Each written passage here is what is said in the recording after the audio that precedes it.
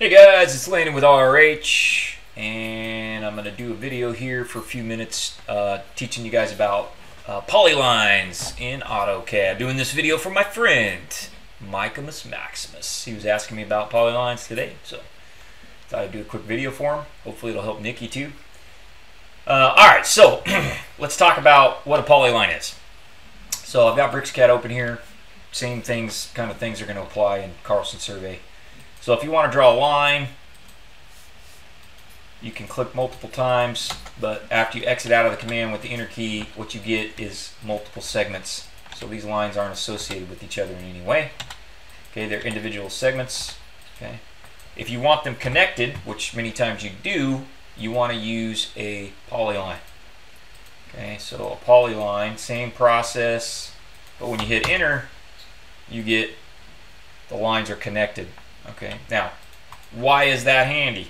Let me show you why that's handy. Okay, by the way, if you take a polyline like that and explode it, it goes to the individual segments. So let's say let's just start over, and let's say we're drawing some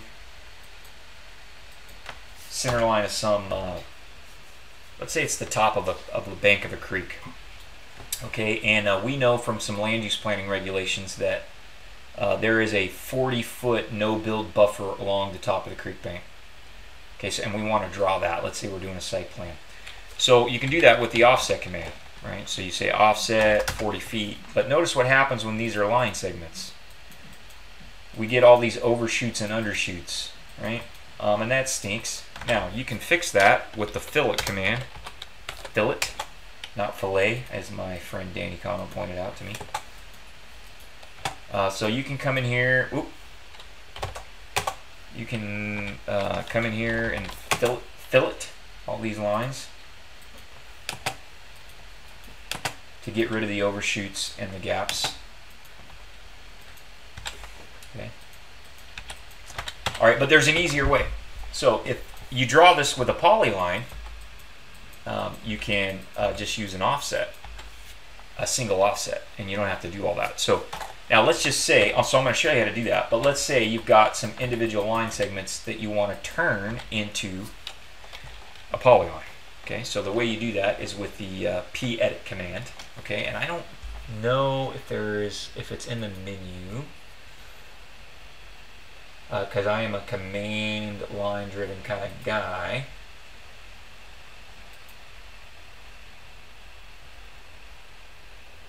Alright, yeah, I don't know that it is. So I'll have to find out. I don't think it is in the...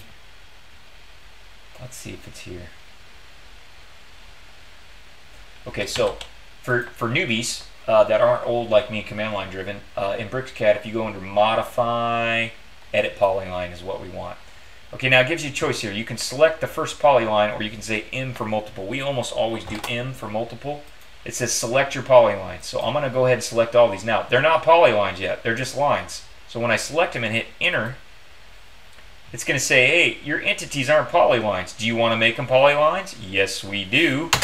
Okay, now I've got a bunch of polylines. Okay, but we're still in the edit command. It hasn't escaped out. And the reason why is now that we have polylines, we can do all these things. We can close it, decurve it, fit it, join it, reverse the direction, spline it, give it a width. Okay, I'm not going to show you all these. The ones that we usually use here is the join command. So we're going to hit join. Okay, and it says enter a fuzz distance. In other words, it wants to know if your polyline, your line segments don't join at exactly the same coordinate, and they won't because the way floating point math works.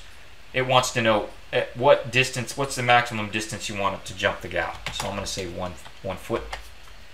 Okay, and it'll tell you I added 5 segments to your polyline, but we're still in the command. So now we can hit W for width, and we can say give that a width of a half a foot. So now it actually has a width, okay, which we almost never do. By the way, in my shop, this is not how you control the thickness of the lines that plot. We do that with the CTB file. Okay, so now if we hit enter, we're out of the command. You'll notice now when I click, I don't have a bunch of individual line segments now. I have a single entity. It's called a polyline. This is called a LW polyline or a lightweight polyline because it's not 3D. So the vertices don't have elevations on them. If you want one of those, you got to go draw 3D polyline, different video. Okay, so let's run the offset command now. Let me show you the difference. So we're going to do an offset still, 40 feet. But now, look at that. See, I don't have to go in and use the fillet command to clean up all those loose ends. In fact, we can say modify, edit polyline, and we can say width 0, and now I'm back down to 0 width, and I got my polyline there. Okay, so polylines are super helpful, especially when you're doing things like when you want to do an offset of a linear feature that has multiple segments. And by the way, polylines can't do support curves. So let me show you that. So let's just put a radius in here. So I'm going to use my fillet command to do that. So we're going to put a couple 20-foot curves in here, and you'll notice now I can go to modify, edit polyline, and let me try that again, multiple. And I can select those curves with my line segments, those circular arcs, and they will be included in the polyline. So we're going to say, yeah, turn them into polylines. We're going to join them.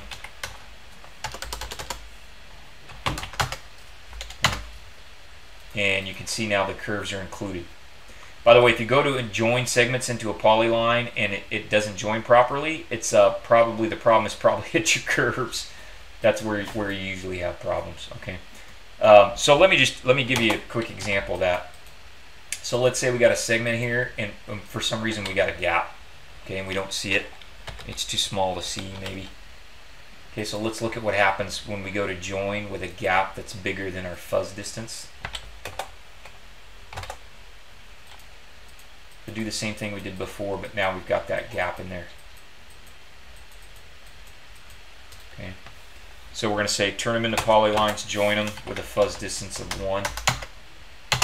Okay, and you can see now what it does is it creates 2 separate polylines, because this gap was too big. So to fix that, you got to fix the gap and then rerun the join command to join those together. All right. Now sometimes you get some line segments even though there isn't a gap. BricsCAD or Carlson Survey just gets buggy and it will not join.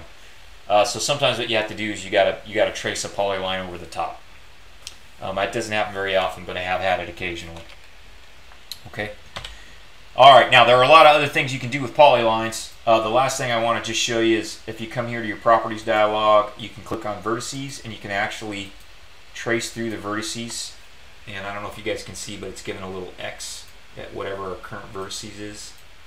Okay, and down here it's giving you those coordinates. Okay, so you can actually move through, and you can change these if you want. So we can make that 500 and it'll move. Right. So that's pretty handy. Now there's a lot of other things you can do with polylines. We'll do some other videos. We've got the CAD Power tool set here, and it's got a whole set of